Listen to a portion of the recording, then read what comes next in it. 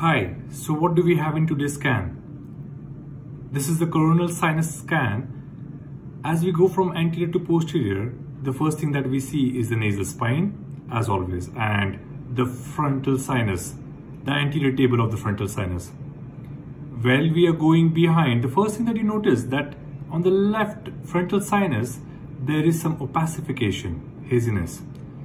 The right is small, non-dominant, and it's black in color. That is, it is normal, it has air. That's the frontal sinus, which is still opacified and completely opacified. As we go behind, we can see the opacification increases, and in the maxillary sinus is also getting opacified.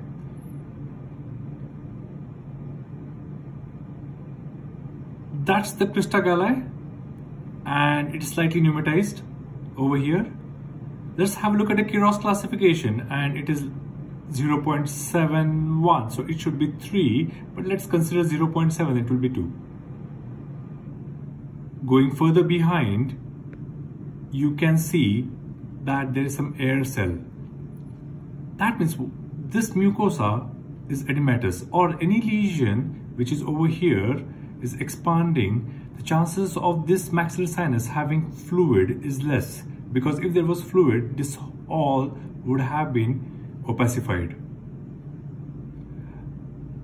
The plan for this patient will be to get an MRI scan and plan for endoscopic sinus surgery with washout plus minus biopsy.